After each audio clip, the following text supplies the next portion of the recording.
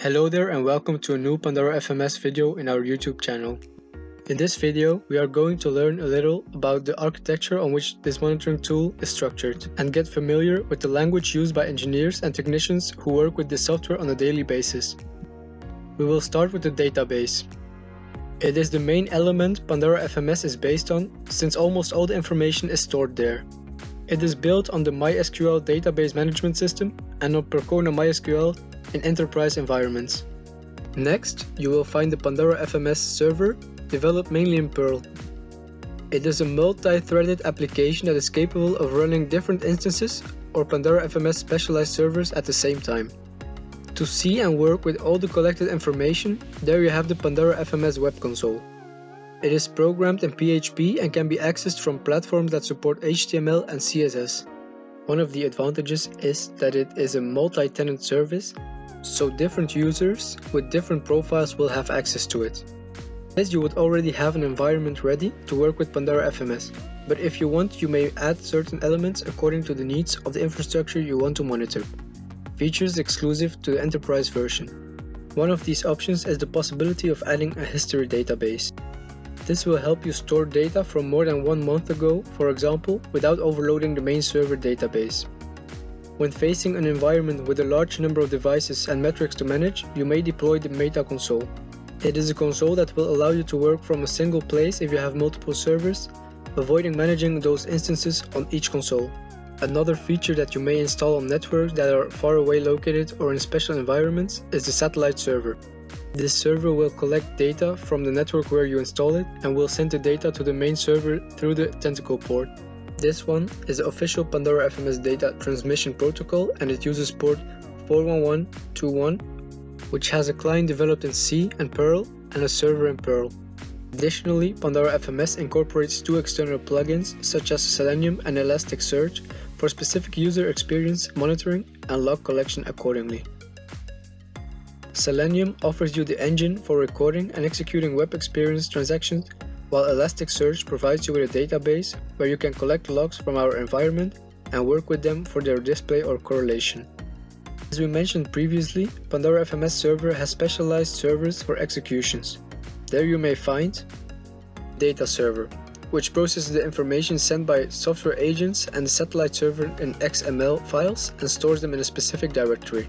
The network server, it is responsible for remote monitoring through ICMP checks and TCP and SNMP requests.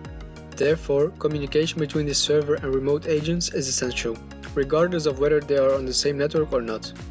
Additionally, you have the option of using the enterprise ICMP and SNMP servers, which use advanced strategies to obtain information from ICMP checks and SNMP polling. The SNMP trap server, it uses the SNMP trap D daemon to receive traps from agents and work with them later in the trap console.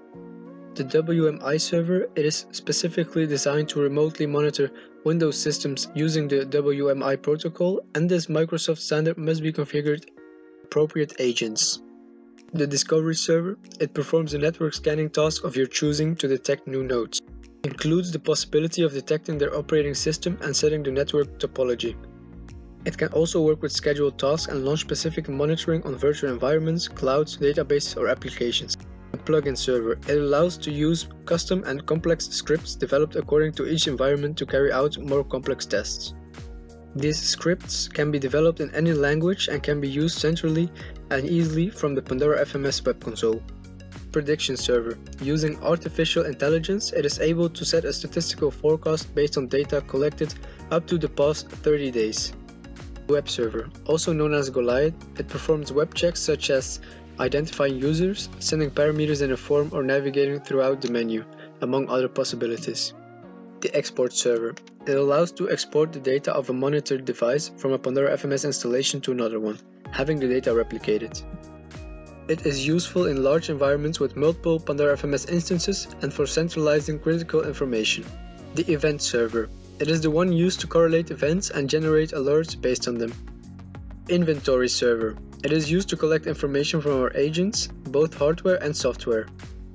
The WUC server, which combined with the Selenium plugin that we discussed earlier, allows to perform more complex web transactions than those of the web server. These will be run in a real browser and displayed step by step. Finally, you may analyze the syslogs or log messages of the machine where the syslog server is installed, or even use the rsyslog protocol to centralize log sending. Thanks to this component, you will be able to analyze its content and store the references on your Elasticsearch server.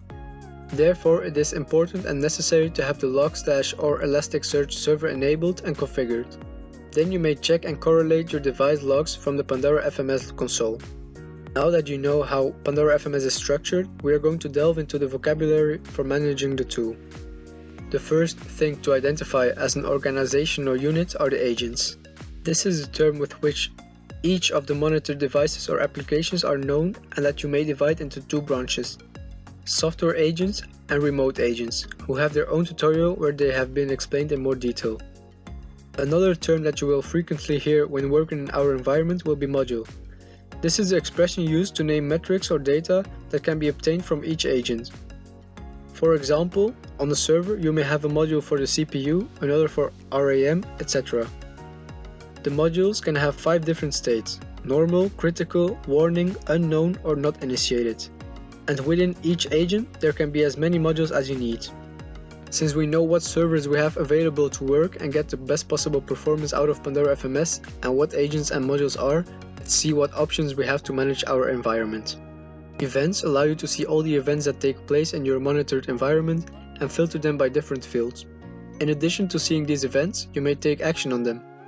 Policies are an enterprise feature, a great option to work faster in large environments. They give you the option of managing modules, alerts, plugins, collections, or inventories, for example, and then being able to select as many agents for those elements as you wish. When we talk about collections, we are referring to another enterprise feature where you can massively add any type of file, such as scripts or plugins that will be deployed and used by software agents. Plugins are those applications that you can find in the Pandora FMS library or develop yourself that help you obtain agent metrics by performing more advanced checks than with a simple module. You can find two types: server plugins that are run by the plugin server and return a single value, and agent plugins which will be launched by Pandora FMS software agents and that collect one or more data in each execution. Dashboards are another feature of the Pandora FMS Enterprise version where you have the possibility of creating your custom monitoring page.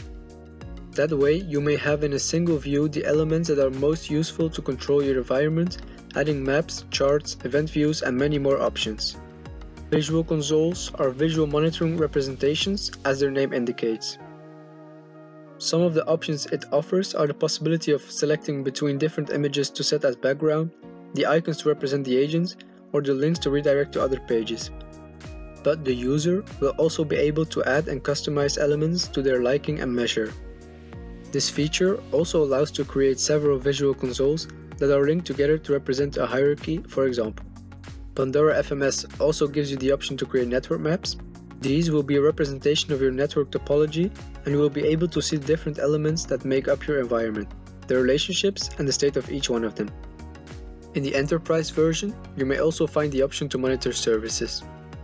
This feature is a group of resources that can host from routers, switches, or firewalls to websites or other more complex services, such as an online store or a distributed 3-layer application. The state of each element individually will affect the whole state according to the configuration you set, giving higher relevance to the general state of the service than to the individual elements that comprise it. Another way to represent the information obtained from the agent is the reports. You may find a wide variety of options to display information, from charts to SLA reports or an inventory. These reports can be checked from the console itself or downloaded in different formats right when you want, including sending them by email on a scheduled basis in enterprise environments. Following the options that you will find in Pandora FMS, there are the GIS maps. These are maps where agents of your facility will be represented with the icon that you select in the geographical point where they are located.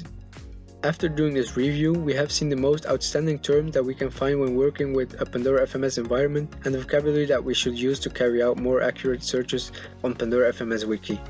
Getting familiar with these options will also help you find more easily what you are looking for in your console and differentiate enterprise and open features. If you have any doubts, don't worry. We will upload more videos detailing each of the topics that we have discussed here. If you have any questions or suggestions, do not hesitate to leave comments or contact us directly at the email address that appears on the screen. I hope this video has been useful and helped you work with Pandora FMS. If you liked this video, please like it and subscribe. Remember that if you're interested in trying Pandora FMS Enterprise, you can contact us to get a free 30-day trial. Thank you very much for your time, and we hope to see you in future tutorials.